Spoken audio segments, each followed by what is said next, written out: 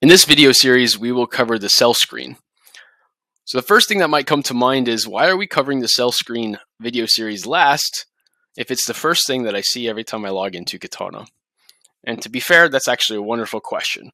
And the reason why we're covering it last is because the sell screen itself is basically the dashboard that is a culmination of all of the intelligence that's gathered across all of the sections we've already covered in Katana, but displayed to you in a single dashboard. So what you'll see on the screen, on the sell screen page, are numerous colored boxes which are giving similar information, just like we have found on the make screen with respect to the real-time planner. So we're going to cover the real-time planner. Also, how sales orders are related to production orders, and how what's coming out of your production environment is being booked to sales, for example. And also the delivery status that's related to the fulfillment stage that a sales order is presently in. So this is the main chunk of data that you will see with respect to everything that's happening on the back end of your Katana account. So the idea here is that what Katana wants to deliver value in your business is, how can I manage my clients' sales orders with respect to what's going on in my manufacturing and my purchasing activities, as well as my inventory activities.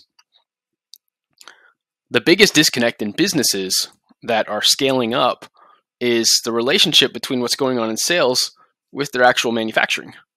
And when that is broken, then the line of communication that is giving customer demands going to the production floor, or the inventory demands, for example, as well as what's happening with your resources and all your other orders that your customers will eventually depend on getting sent up to the sales order level, Katana bridges that gap on this page to give you that information that you need to make those decisions. And that's really the main value that the sell screen is all about. So we'll get into some of those as well as we move forward. Over here to the left side, we still have a ranking possibility, so drag and drop functionality. This will also be covered in the real-time planner, which is quite similar to the make screen, but a little bit more comprehensive due to the fact that the sales layer and the purchase order layer are also connected. We have the sales order numbers and the customer that they're related to, as well as the total amount of money that they are paying for the sales orders, along with the delivery deadline of the orders that are received. There are a couple other areas that are visible on the sell screen, but not currently in our example. And those are related to our integrations, such as the Shopify and WooCommerce integration that we have, which are native integrations. You'll see that if you're using multi-channel sales as a business model, and you've got Katana hooked up not just to your e-commerce platforms, but you might be using a variety of API and other ways to pull in sales orders. For example, if you're on the Pro plan, you'll be able to see, like off to the right, like little logos related to items coming from Shopify or WooCommerce supported by our native integrations.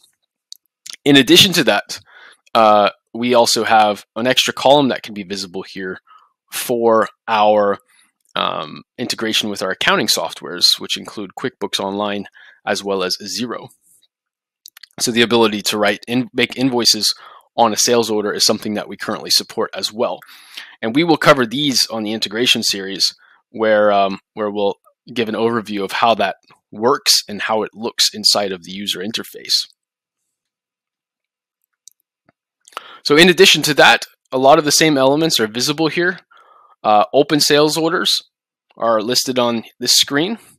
Done sales orders are listed on the done screen, which is a tab.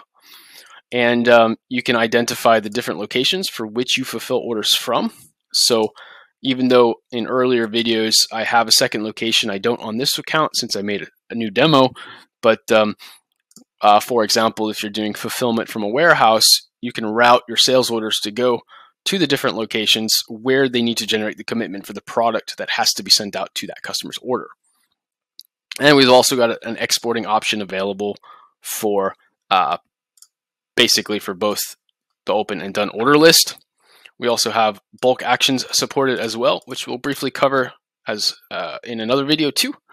And another thing that didn't mention yet is the quotes screen. The quotes screen is basically the idea is if you are taking a customer through the quoting process and you don't want to commit product yet to a sales order until you've actually confirmed an order with a client.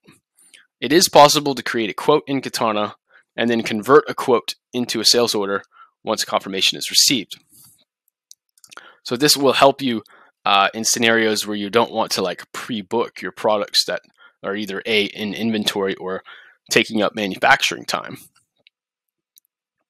So that in general is a simple overview of the sell screen. So let's go ahead and get into it.